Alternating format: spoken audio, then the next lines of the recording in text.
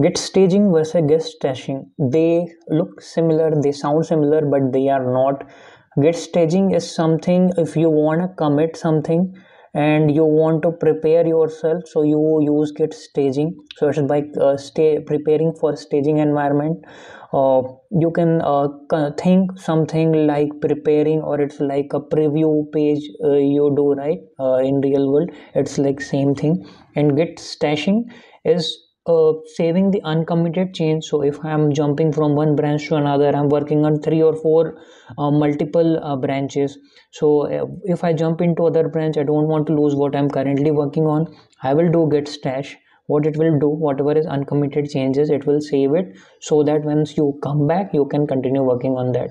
So in one liner, what I can say, staging is for organizing change to commit, while stashing is for saving, hiding changes temporarily without committing. That's all. That's the difference between these two. So if you get this question in the interview, answer like that. Thank you.